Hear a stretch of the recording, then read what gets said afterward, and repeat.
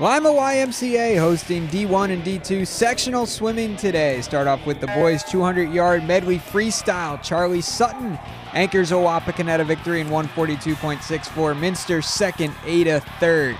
Girls' 200-yard free.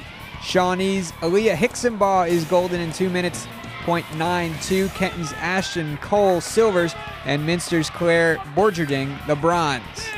Boys' 200-yard freestyle. Wesley Rudabush touches first in 157.05. Great swim for the Redskin. Upper Sandusky's Drew Barth places second, and Caleb Schlenker of Wapak third.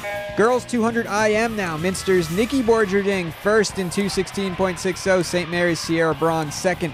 Haley Kinsel of Wapak the bronze. Boys 200 IM. Hayden Metzger. He's going to touch first in 212.58.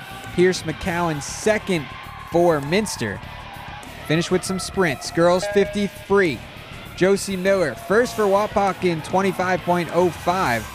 Emma Rao of Shawnee takes second, and Kenton's Mo Gray third.